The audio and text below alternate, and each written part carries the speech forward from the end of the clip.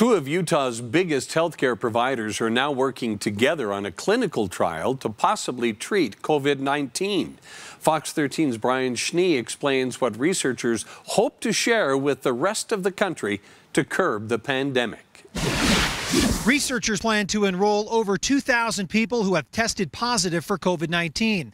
The goal is to test for effectiveness and safety for two drugs and answer questions that are being asked every day.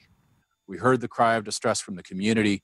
We realized the urgency of the pandemic. With COVID-19, time is of the essence. Medical studies, which could normally take a year to launch, were done in 2 weeks. We can be nimble, we can be rigorous, we can be fast, and we can provide access to these drugs. Researchers with Intermountain Healthcare and University of Utah Health working together to get answers. The aim of this study is to determine whether either of them have any effectiveness in preventing hospitalization in patients with positive testing for COVID-19. At Intermountain, both inpatient and outpatient studies are underway to test the effectiveness and overall impact of hydroxychloroquine and azithromycin. I think it's worth noting that these two medications are very, very commonly prescribed. And so we have a very good understanding of their safety profile. Doctors say they have enough medication in Utah for those that use them as prescribed for lupus, arthritis, and even malaria, but they also have enough for the trial. The goal of this trial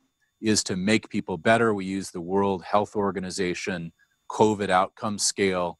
At 2 weeks after randomization, we look to see our patients improving. And these are real improvements. Are they getting off life support? Are they getting off oxygen? Eligible patients are COVID-19 positive and over the age of 45. At University of Utah, they're focusing on viral shedding of COVID-19 and its impacts on the household. How quickly we have answers depends a little bit on how quickly the Utah community participates in this study. During this critical time for information, these studies are being funded internally, and the rest of the country is already noticing. Two health systems with a state government and a community coming together is something that is seen as extraordinary. The two hospitals will be reaching out to patients that may meet the criteria for these specific trials. The quickness of the results truly depends on how quickly we flatten the curve. In Salt Lake City, Brian Schnee, Fox 13 News, Utah.